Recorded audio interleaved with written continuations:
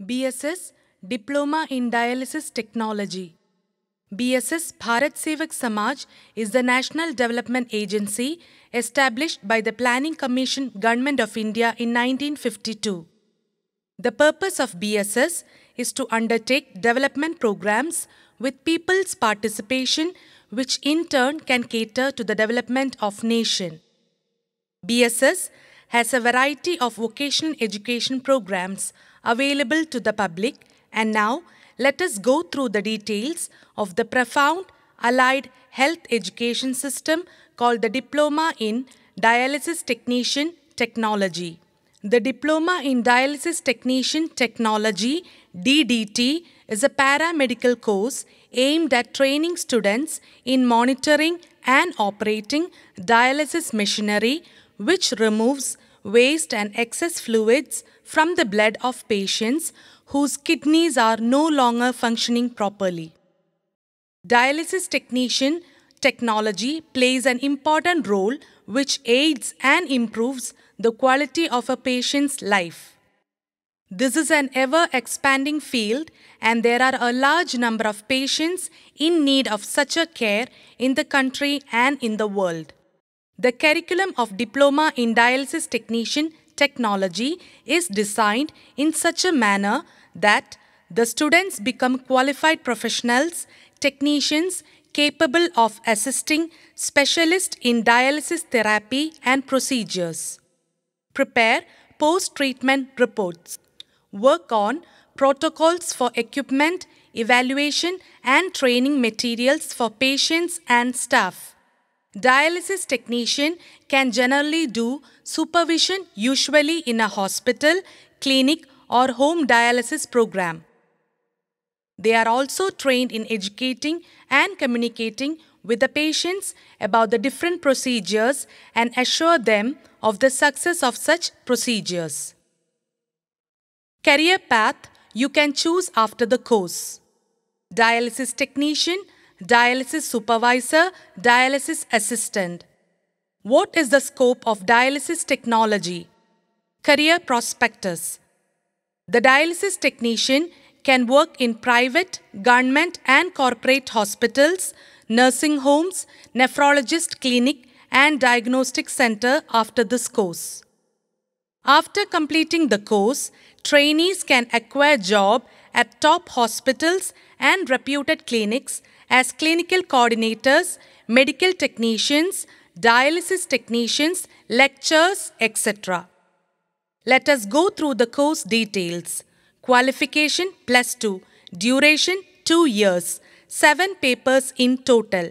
In paper 1, you will be going through communicative English and computer fundamentals, which include grammar, classified vocabulary, etiquettes and manners, letter writing, formal and informal letter, diary writing, spoken English conversation face-to-face, oral report, group discussion, biodata, cover letter, CV, resume, application for job, job description, letter of application and resignation, computer fundamentals, MS Office.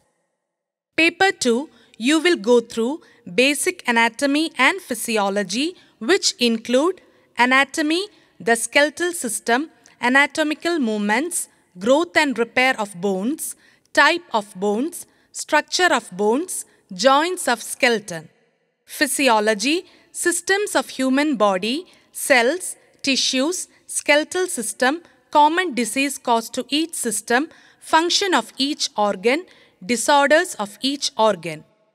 Paper 3, you will go through basic of dialysis, which includes body fluids and fluids balance, instruments and equipments used in dialysis, types of dialyzers and their care, dialysis, aim, principle, indications, hemodialysis and peritoneal dialysis, basics, redialysis assessment, emergency drugs used in dialysis, role of dialysis technician.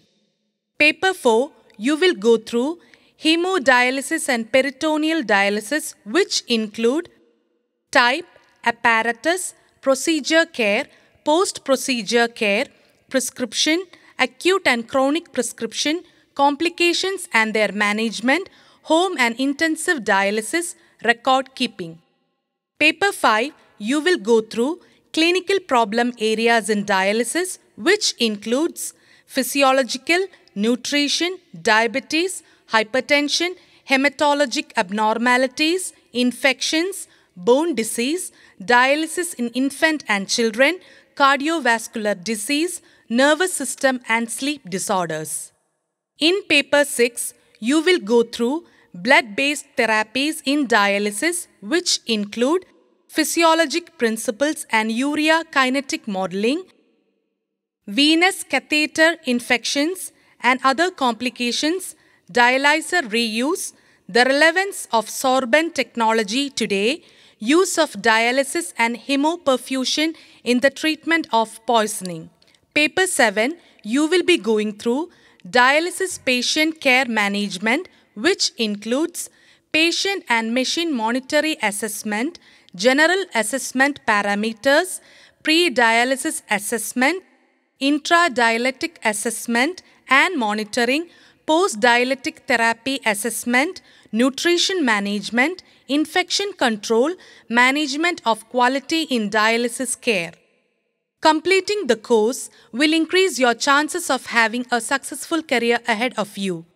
Those who are interested to join this course and those who are interested to start training centers or study centers can check our website www.bharatsevaksamaj.org, www.bssve.in.